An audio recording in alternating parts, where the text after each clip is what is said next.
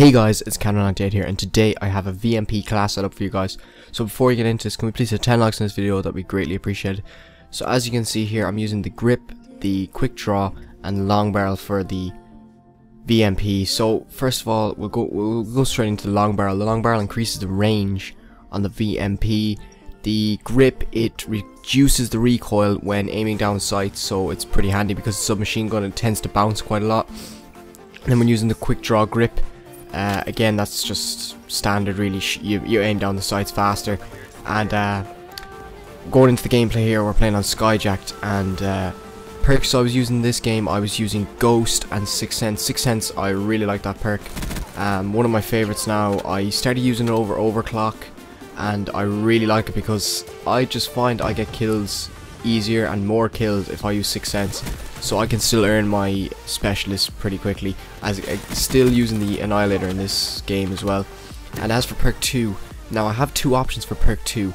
You could use the anti-up, or you could use fast hands. Fast hands is pretty good as well. After sprinting, you aim down the sights faster, and I've noticed that makes a huge difference. But you have the quick draw grip on, so it won't be at the end of the world, like, but it still helps. If you want to sacrifice the quick draw grip, you can put on fast hands, but the only thing is then it'll be kind of harder to get your kill streak. So I decided to put the quick draw grip on and choose anti-up instead of fast hands. And then for perk 3, I'm using blast suppressor. Now I'd nearly be tempted not even to use a perk 3 on this class, because you could maybe even use an extra attachment. Like, you could use a suppressor on this, but it just kind of nerfs the damage on the gun, so I wouldn't really recommend it, because I was using the suppressor on this for a while because I like suppressed guns. So I started using it then without the suppressor, and I found that I was playing much better in games.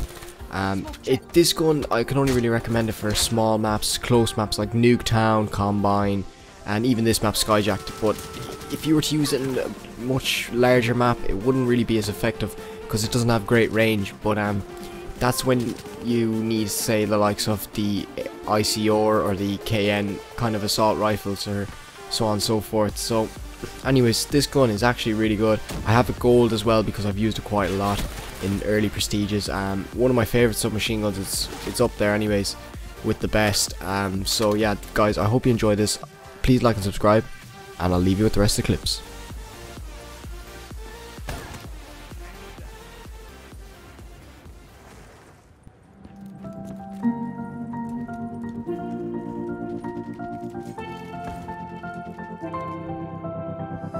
I didn't think we could fall in love, broken from the start into our past.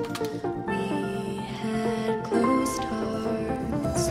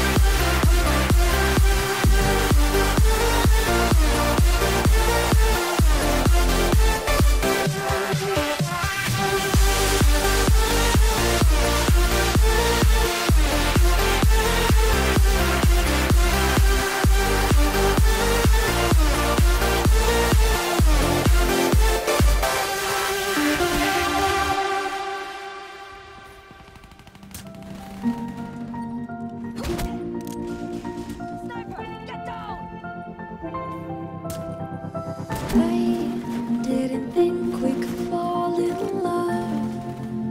Broken from the start into our past.